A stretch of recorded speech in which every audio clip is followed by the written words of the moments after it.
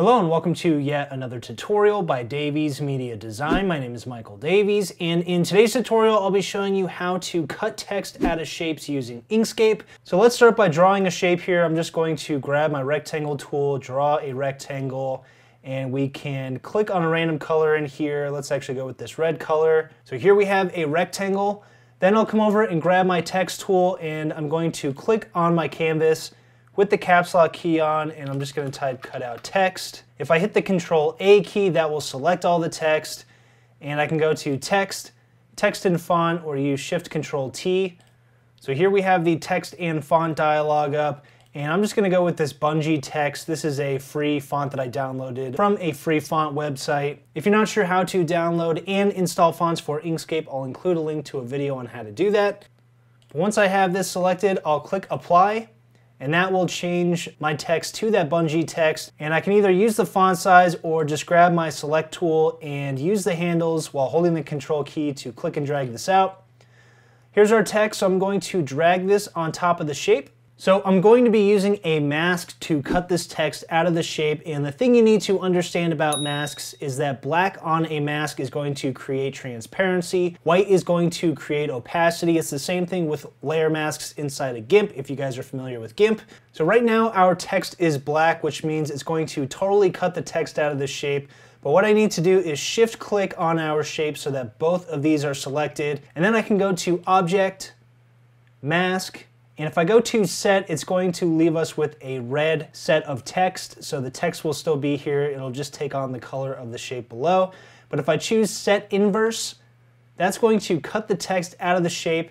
And now you'll see that when I drag this over the border here of our canvas, you can see through the text. So our text has successfully been cut out. I'll hit Control Z to back up until we get to this portion again. So as I mentioned, if I went with white, this would remain fully opaque, so in other words, the text basically would just disappear here. So let me shift click and I'll go to Object, Mask, Set Inverse. So there you'll see the text just disappears there. I'll hit Control Z to back up again to the beginning. Now if I click on the text and change the color of the text to a middle gray color, this will create partial transparencies because this is in between black and white. So if I shift click on the shape, I'll go to Object, Mask, Set Inverse, and there you'll see this is partially transparent, so we can still see through it, but it's not totally see-through, so it's going to keep some of that red from the original shape. I'll hit Control Z to back up. So the cool thing about this is that we can also create a gradient on our text. So I'm making sure my text is selected here by clicking on it. I can come over here and grab my gradient tool and just click and drag my gradient across my text. And then what I can do is click on a handle, so this handle is active right now. And let's say I want to change this to partial transparency, so that's going to be a gray color. And then I can come over here and click on this handle of the gradient and change this to black, so that'll be full transparency. I'll then grab my select tool and shift click on the rectangle behind the text.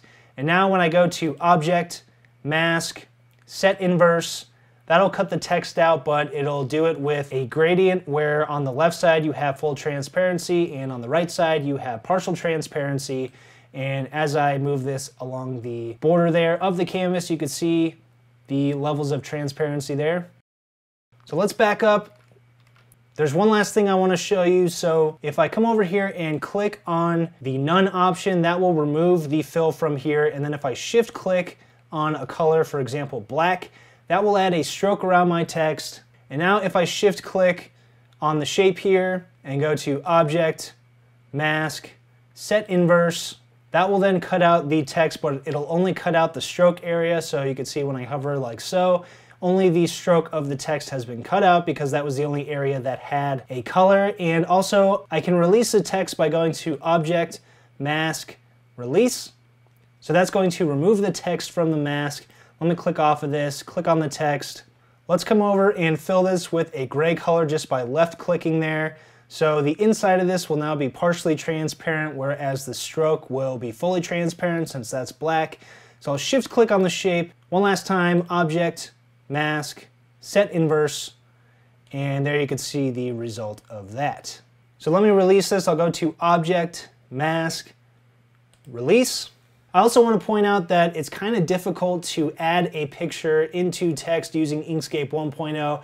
I do recommend, if you want to do something like that, that you use GIMP instead, because the method inside of Inkscape is going to be buggy, at least Inkscape 1.0, and it can cause Inkscape to crash, and it can be hard to get the final result you're looking for. Alright, but that's it for this tutorial. Hopefully you liked it. If you did, you could check out my YouTube channel at youtube.com/daviesmediadesign. Don't forget to subscribe and click the bell icon to be notified each time I have a brand new tutorial. You can also check out any of the links to my resources in the description of the video. But thanks for watching, and I'll see you next time.